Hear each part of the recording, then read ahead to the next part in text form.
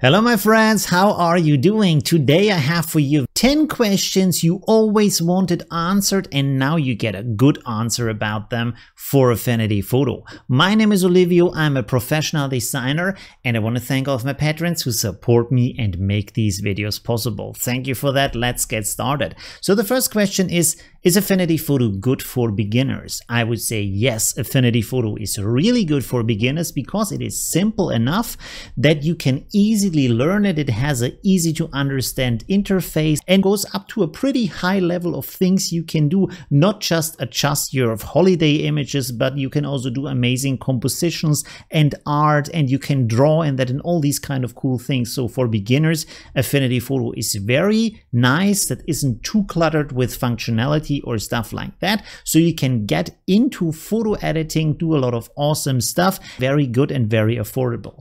Next question is, should I choose Affinity Photo or Lightroom? Well, Affinity Photo and Lightroom are very different. Lightroom is for adjusting pictures. That means you adjust the colors and the brightness and the contrast and all these kind of things. You can do a little bit of correction if there is like an object you don't like, or there's a scratch or a wrong pixel in your picture, stuff like that. Adjustments, easy adjustments, and also organizing your pictures. This is what Lightroom does. But Affinity Photo is a photo editing software. So for example, if you want to replace a sky or you want to put another person into a picture, stuff like that, like real editing with multiple layers and effects and adjustments and all these kind of things, this is what Affinity Photo is for. So that is a completely different thing. But Affinity Photo and Lightroom are compatible with each other, so you can use both together, for example, to adjust colors and stuff like that in Lightroom and then replace the sky in Affinity Photo. So this is how they would work together. Okay, next question is Affinity Photo better than Photoshop? No. And you might be surprised by that answer because you might think I would say yes, Affinity Photo is much better than Photoshop. The truth is, I'm not a fanboy. I'm here to give you honest, straight answers from an expert who is using this software. So Affinity Photo and Photoshop is like comparing a family car to a Formula One racing car. But it doesn't really matter because the truth is, do you need a Formula One racing car? Would you be able to drive it or afford it? The family car has all the things you need in your daily life, and this is exactly what Affinity Photo is. And of course, it is also a lot more affordable because you buy it once. Next question, do I need all three Affinity or Serif products, which is Affinity Photo, Affinity Designer, and Affinity Publisher? Affinity Photo is great for photo editing. Affinity Designer is for illustration and vector graphics. This is built around vectors and curves, while Affinity Photo is based on pixels, and pixels is what photos are made of. So Publisher is more a layout program. So if you do layout, like for example a brochure or a book, you need Publisher. If you do illustrations, you need Designer. If you want to do photo editing, you need Affinity Photo.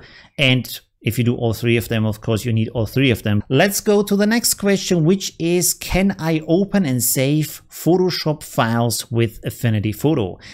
The answer is yes and no. Yes, you can open and save them, but no, because Affinity Photo and Photoshop have different kind of functionality. So if a colleague, for example, sends you a Photoshop file with a lot of editing and effects in them that Affinity Photo doesn't have, Affinity Photo can technically open the file, but it will look completely different and it will not have these effects.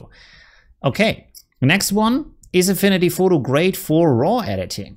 It can edit raw pictures. I would say the raw editing ability of Affinity Photo is still a bit on the basic side, but that's probably okay because what you're doing is that in the developer persona, you edit raw files, you do the basic adjustments you want to do, and then the rest of the adjustments and the editing and the effects and all the kind of things, this is what you're then doing in Affinity Photo persona. Can you create animated GIFs or GIFs, I'm gonna say GIFs, in Affinity Photo? No, you cannot do that because Affinity Photo does not support animated GIFs.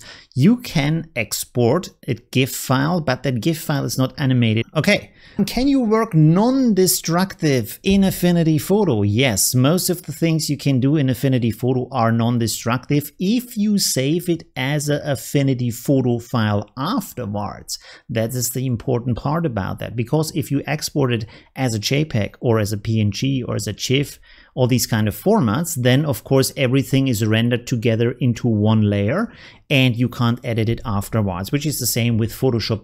All right. Let's go to the next one.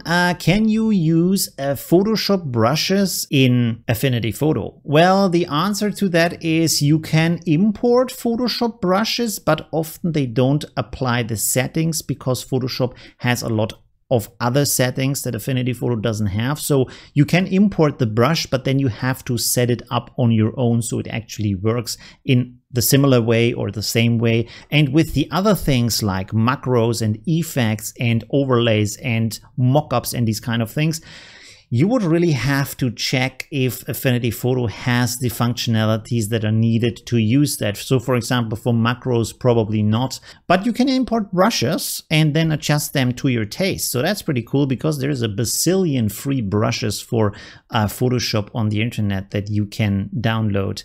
And then we have our 10th question, and that is, can I organize my photos in Affinity Photo? No, you cannot, because Affinity Photo is a photo editing program. It's not a photo organizing program. Probably your best choice for organizing pictures is Lightroom still, because it has a really amazing functionality for that. But you can also have a free alternative like iPhoto, or on Windows, it's just called Photos. There's other software like AC/DC, also Adobe Bridge, which by the way is a free software. Most people don't know that, and Adobe doesn't advertise that, but Adobe Bridge is actually free to download, although you need an Adobe account. These are the 10 questions answered for you. I hope that was useful and you enjoyed this video. Thank you very much for watching and see you in the next episode. Bye!